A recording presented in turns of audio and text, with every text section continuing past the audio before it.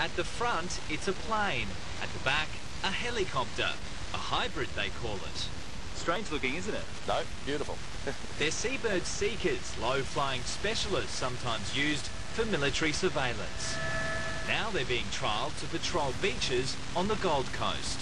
There's nothing like a set of trained eyes looking out of a window at the beach to pick rips and people in trouble. Compared to helicopters, they cost a third less to run, so they can watch over us for longer.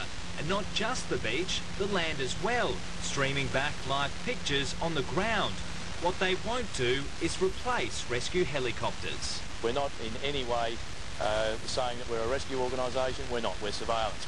If the Gold Coast City Council likes what they see, these planes could be in operation as early as December.